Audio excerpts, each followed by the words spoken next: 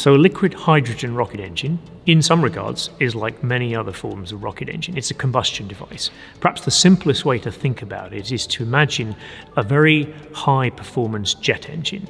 So you're running at much higher pressures, much higher temperatures, and higher flow rates of rocket fuel through it. And instead of aviation jet fuel, you've got liquid hydrogen, which is actually being looked at today for future aircraft and future jet engines. And instead of air breathed in through the front, you're actually pouring in liquid oxygen. So the key benefits from liquid hydrogen rocket engines stem from their performance, their environmental credentials, their ability to be refueled. What that translates into is there are three broad classes of applications. There's the upper stages of rockets, the acceleration part once you're above the atmosphere needed to get you to orbital velocity.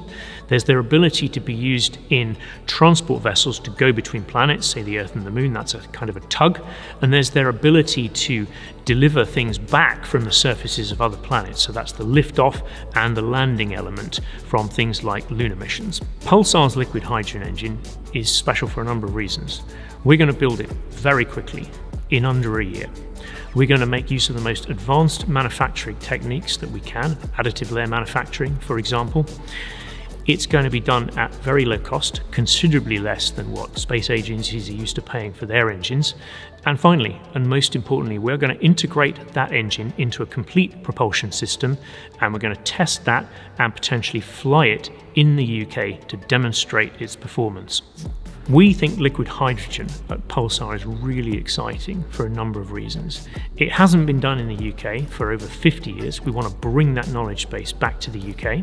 There's very few other organisations in the world that have managed to master liquid hydrogen technology. Even NASA struggles with it from time to time, and it really gives you a competitive edge over everybody else who's working in the well catered for rocket propulsion world. So liquid hydrogen is unique, and we're really excited about the chance to do some work on this.